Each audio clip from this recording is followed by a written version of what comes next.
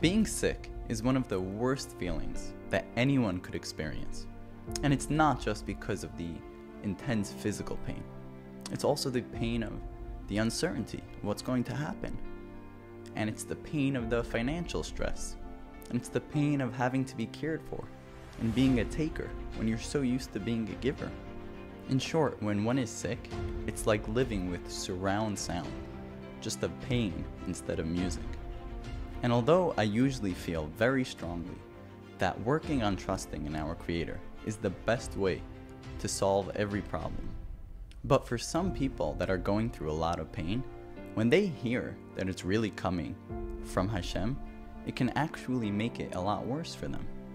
Because at least if it was just a coincidence, then it's unfortunate, but nobody is out to get me.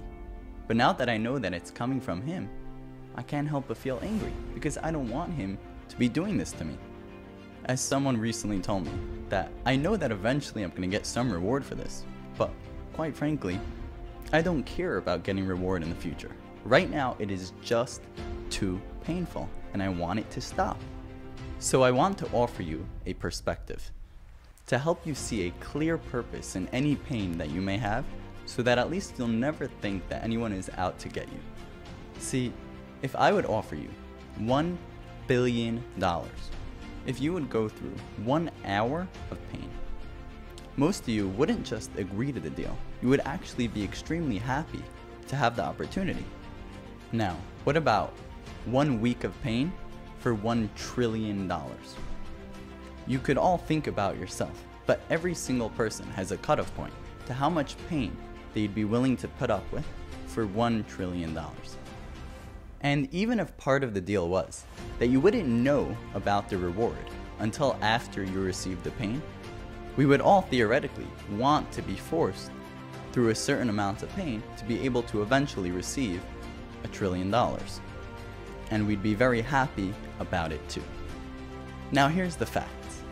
$1 trillion, which means a lifetime of every possible pleasure that you could imagine, does not equal even 1 second of pleasure in the next world. And the next world does not just last for 1 second or a day, a month, a year. It keeps going on forever and ever and ever of endless, perfect, flawless pleasure.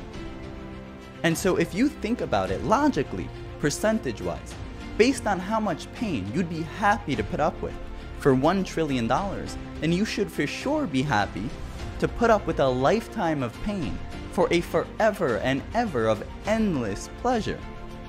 And logically, you should be happy about it too. Now you may ask, okay, but what does He gain by me being in pain? And the answer is that of course He doesn't enjoy watching you in pain.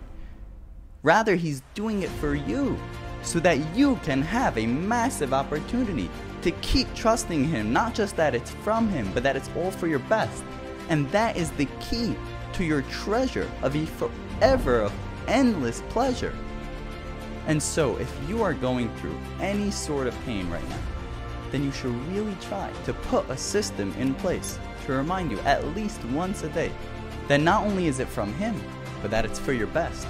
And that really every second of pain that you put up with is like trillions of dollars being deposited into your heavenly bank account. And if you trust in Him enough, then you'll have earned enough reward already. And then just like He's the one who gave you the pain in the first place, He'll be the one to get rid of it as well.